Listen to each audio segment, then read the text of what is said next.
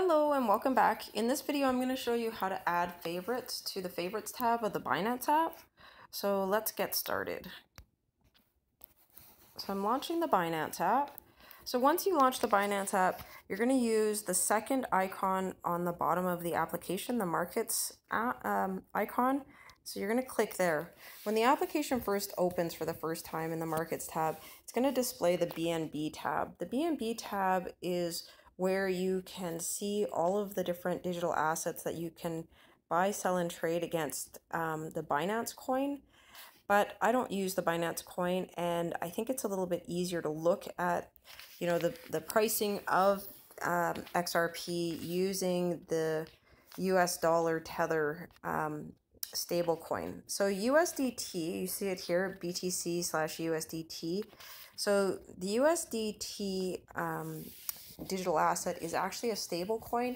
And what that means is that they try to peg the value of the USDT token to the US dollar value. So it rises and falls based on the US dollar, not like other digital assets that are based on the buying and selling that people do. This video isn't really talking about stable coins, but the thing I want you to know is that, when you see USDT, you're not buying and selling for tether.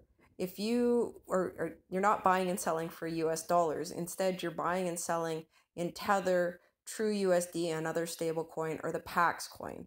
You can't convert those into US dollar and trade them out and then, put them on an exchange and just, transact them into US dollars. Instead, you'd have to sell the USDT, the PAX, or the Tether coin for US dollars and then transfer the US dollars out of your account.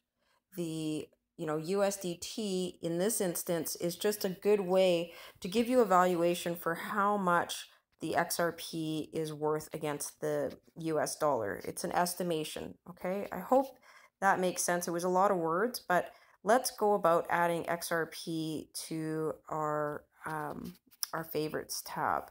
So this one that I've pulled up to the top, right, XRP USDT, is the one that we're going to add to our favorite screen. And all I have to do is long press on it, which allows me to select favorites and pull it over. I'm also going to pull in a couple of other digital assets so that we can play with things on the favorites tab. I'm going to pull in BTC, ETH, USDT again.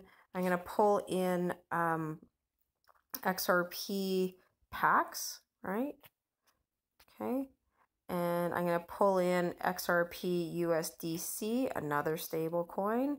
And then let's go and find XRP True USD, because I think this is just a joke. Like right here, we have another one, True USD, USDT. All of this gets very confusing. I understand why people are confused when they look at this stuff, because it doesn't really make a lot of sense in some ways. So let's go over to our favorites tab. So these are the different digital assets that I've pulled in to my favorites tab. And before we get started, I want to order them. So I clicked, let me show you the little piece of paper with a pen at the very top. You click that and it brings you to this screen where you can edit your favorites.